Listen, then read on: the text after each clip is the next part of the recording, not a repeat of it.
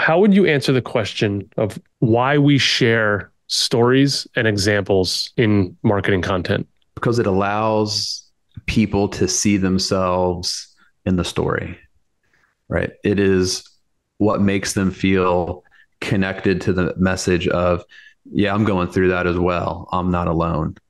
You? Fascinating that you said that. I have my sheet here.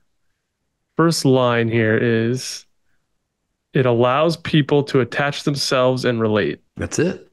Relatability. Number two, the answer to that question that I had written down was even the most specific situations, while niche, showcase your depth and breadth of your expertise and services. So, one thing I love about sharing examples and stories is not only does it allow people to attach to you on the human level, it allow them to attach themselves to the story and say, wow, that sounds like me. That's a situation I'm familiar with.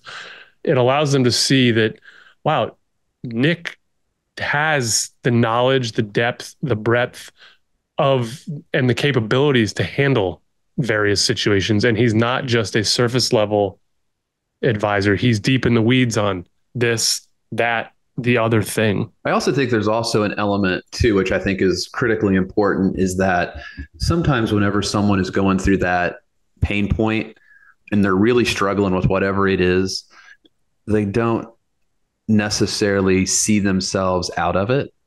And I think kind of how we create the stories of presenting a family, presenting their pain point or their situation.